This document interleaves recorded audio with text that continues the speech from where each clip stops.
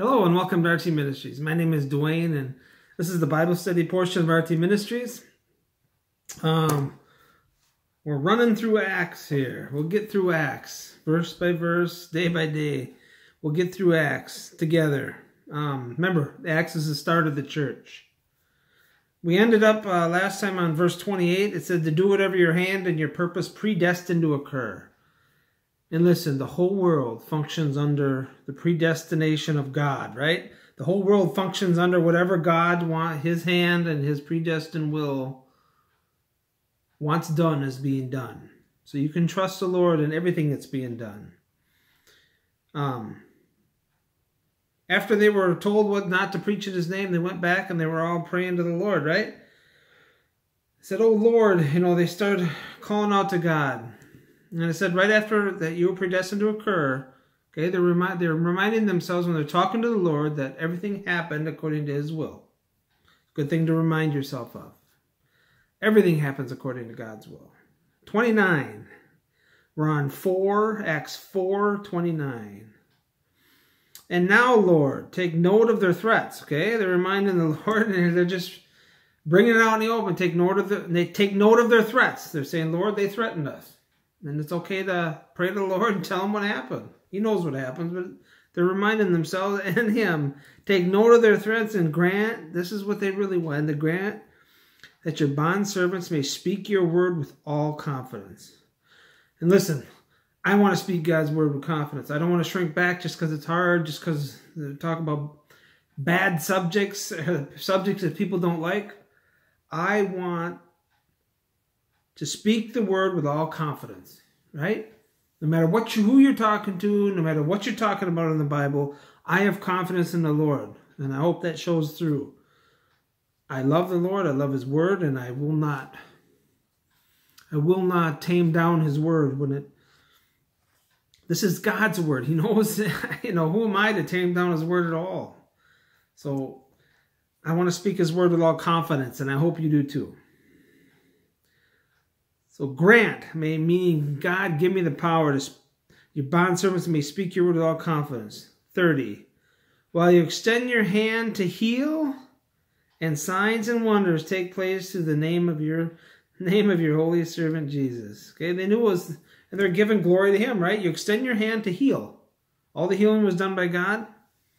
And the signs and wonders take place through the name of Jesus.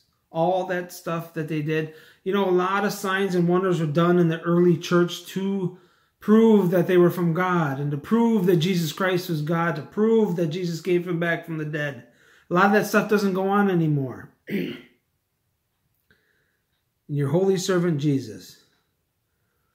Extend your hand to heal, and signs and wonders take place through the name of your holy servant Jesus. 31. And when they had prayed, the place where they had gathered together was shaken. Okay, they prayed, all this whole prayer was about God. Most prayers, you can talk a little bit about prayers. You go into a church, most prayers in churches are God, heal my knee. God, my cousin has cancer, heal them. It's all about us. It's all about us. It's all, I need a job. I need this. I need this. I need that. I need money. I got cancer. I got a surgery coming up. Please pray for healing, pray for travel mercies. It's all this stuff, and it's all selfish stuff. And I'm not saying you can't pray for yourself, but you'd be hard-pressed in the Bible where any of the people prayed for themselves, other than giving them power to speak his word and that kind of stuff. It wasn't, Lord, I'm having a bad day, help me, Prayer nowadays is selfish. We got to learn to get off of ourselves and get back onto God. And this whole thing was all God-honoring, every bit of it. Start out with, Lord, you made the heavens and the earth. And then by the Gentile, why do the Gentiles rage against you and your holy servant Christ? And then talking about his predestined will. And grant that your servants just be bold, just proclaim your message. And when they had prayed, the place where they gathered shook or shaken. And they were all filled with the Holy Spirit, okay? Now, they didn't speak in tongues when they were filled with the Holy Spirit. Remember? Last lesson, they were filled with the Holy Spirit. If you're filled with the Holy Spirit, the fruit of the Spirit comes through you. Love, peace, joy, patience, kindness, goodness, gentleness, self-control. All that stuff comes through you. And you glorify Christ. The Holy Spirit glorifies Christ. He doesn't glorify himself. He glorifies Christ. That's how you know you're filled with the Spirit and not talking in tongues and rolling down the aisles and barking like dogs and all the other goofy satanic stuff that happens out there. They're all filled with the Holy Spirit, began to speak the word of God with boldness. Look at, it's another key. How do you know you're filled with the Holy Spirit? You go out and speak the word with boldness. Be bold. The word, listen, the Bible's true. The God inside of you is Yahweh, right? It's Jesus Christ. It's the Holy Spirit. It's all of them. The Trinity, all one, right? They're all there. You have boldness. If God's for you, who can be against you? We should all ramp up the boldness. That's what happened when they were filled with the Spirit. They were more bold. 32, and the congregation of those who believed were of one heart and soul. First church here. The congregation was all one. All that congregation wanted the glory of God. They were all of one heart and soul. And most churches are not of one heart and one soul, right? You have many different people, many different things going on in churches, and most of them aren't for God. Some are, some aren't. The ones that are trying to do God's glory, the other ones are doing, they got their selfish motives in there. So the congregation of those who believed were one heart, one soul, and not one of them claimed that anything belonging to him was his own, right? Okay, they give each other anything, but all things were common property to them. Now, the early church decided that all their property, they just kind of pooled it into a fund, and whoever needed it took it. That doesn't mean the churches have to do that now, but this was common in the early church. And with great, let's see, 33, and with great power, the apostles were giving testimony. Okay, great power and boldness, right? The power comes from boldness, testimony to the resurrection of the Lord Jesus. They will keep on testifying that Jesus came back from the dead. You know, I don't think we testify of that enough in the gospel. Most people don't mention it. You got to mention the fact that Jesus conquered death, right? And that you got to mention the fact that people can conquer death too. Through Christ, they can conquer death too. We're giving testimony to the resurrection of the Lord Jesus, and abundant grace was upon them all, meaning God's favor was upon them all. You know, if you go out and speak bold in Christ, because you love Jesus Christ, you go out and speak bold, God's favor will be on you too. You'll see the wonders of God work through you. 34. For there was not a needy person among them. Why? Because they pooled their money. There was no needy person there. If they had needs, they took from the pot. For all were owners of land or houses, and all who were owners of land and houses would sell them and bring the proceeds of the sales. Everybody owned land and houses, sold everything, and brought all of that because they had the kingdom things in mind. And laid them at the apostles' feet, and they would be distributed to each as any had need. Pooled their money and they distributed the needs to the people. You know, when you do give, let it go. Don't have strings attached, right? If you do give, you know, some people give and say, man, I can't believe I gave there. They're doing this with the money. They're doing that with the money. That's not somebody who's giving. If you're going to give from the heart, just give. If somebody's in need, just give. Don't worry about it being paid back, right? The Lord will pay you back. 36, now Joseph, a Levite of Cyprian birth, who was also called Barnabas by the apostles, which translated means sons of encouragement, and all who owned a tract of land sold it and brought the money and laid it at the apostles' feet. So everybody sold it and brought it to the apostle and laid it at their feet. We read about Ananias. You know, people say, I've heard people say, God of the Old Testament's harsh and Jesus is full of love. Well, the God of the Old Testament is full of love, and sometimes he's harsh. He judges. He's a righteous God. And same with the New Testament. Right here's part of it. Ananias and Sapphira. These were both two people in the early church. And before we start, they were part of the church. I believe they are saved. They're not unsaved people. They're saved people who lied to the Holy Spirit. And God chose to deal with them and struck them both dead right away. And here's the account of it. 5. But a man named Ananias with his wife Sapphira sold a piece of property, okay? There's nothing wrong with selling the property. Everybody else was selling their property and giving it to the apostles. They chose to do the same thing. And they kept back some of the price for himself with his wife's full knowledge, And bringing a portion of it, he laid it at the apostles' feet. Okay? Now, the problem with this is that all of them promised to bring everything, including Ananias and Sapphira. They sold their stuff and they kept back some of it and then gave, and then still had everybody believing they gave everything that they, just say they sold it for $20,000. We'll use up-to-date terms. If I sold something, this is what happened. If I sold something in my house for $50,000, but I promised everybody at church, when I'm going to go home, sell my house, and I'm going to give you all of it. Okay? And then I sold my house for $50,000.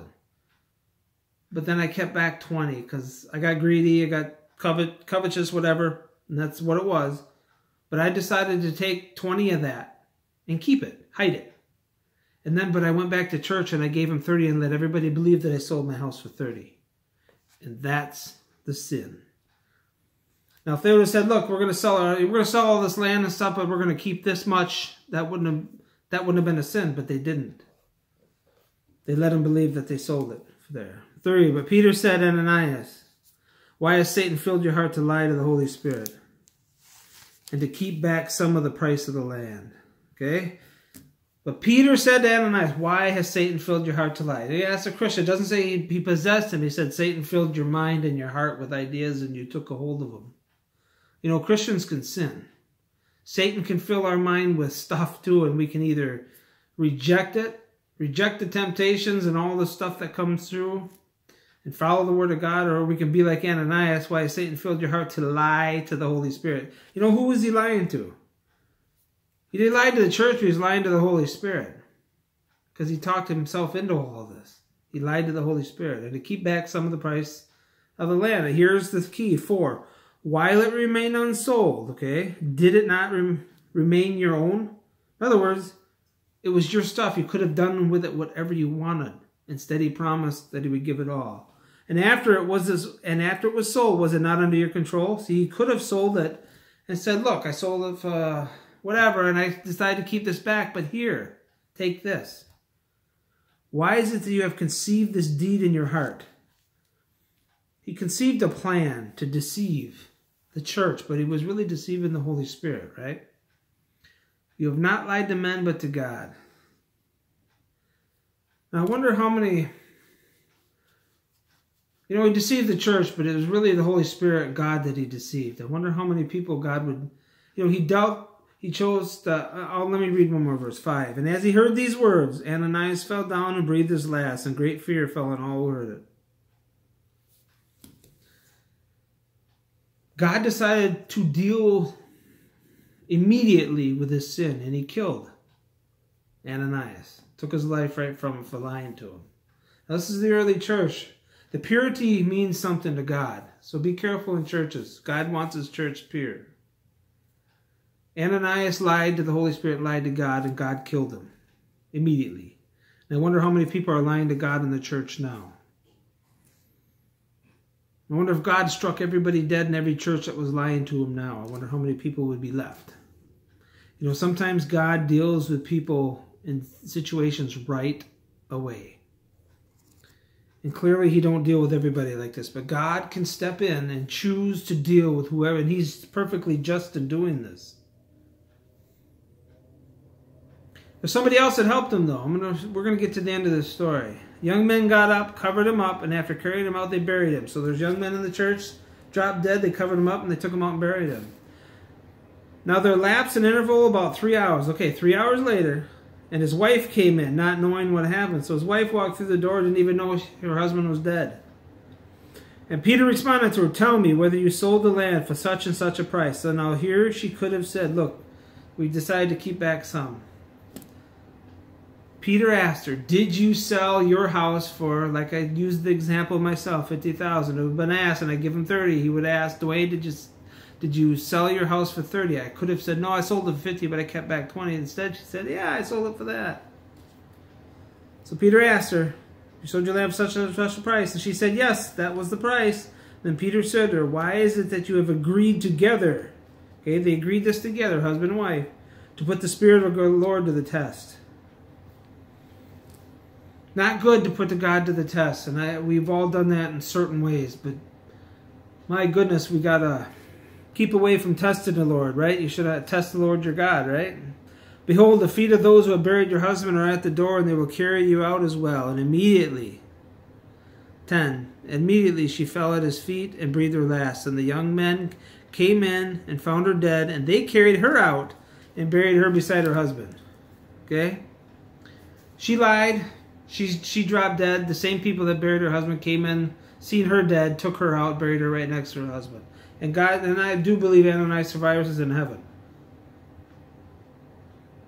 But God chose to deal with that sin. It was early in the church, and to keep his church pure, he chose to deal with that quickly. And what happened?